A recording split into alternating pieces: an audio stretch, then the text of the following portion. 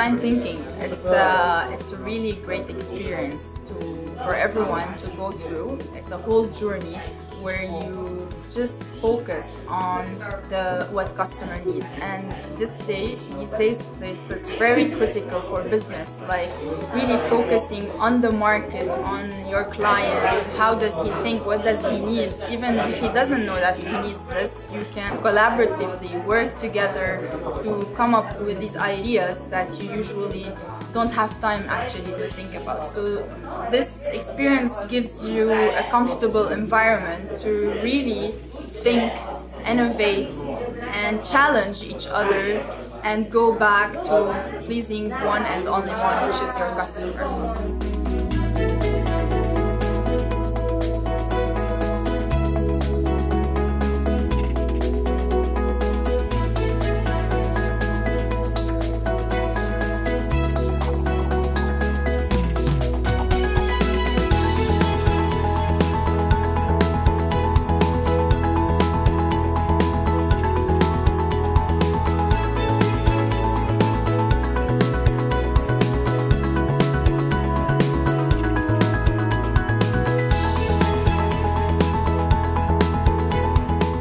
My key takeaways from the design thinking course were to always keep the user in the center and build empathy with them.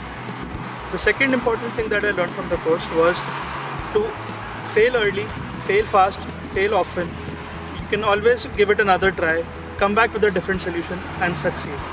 Speed is of the essence. And the third thing that I learned is to always encourage other people, encourage their ideas, build on their ideas, and to defer judgment. It's easy to criticize, but it's hard to build on other people's idea, and it's hard to build a collaborative environment.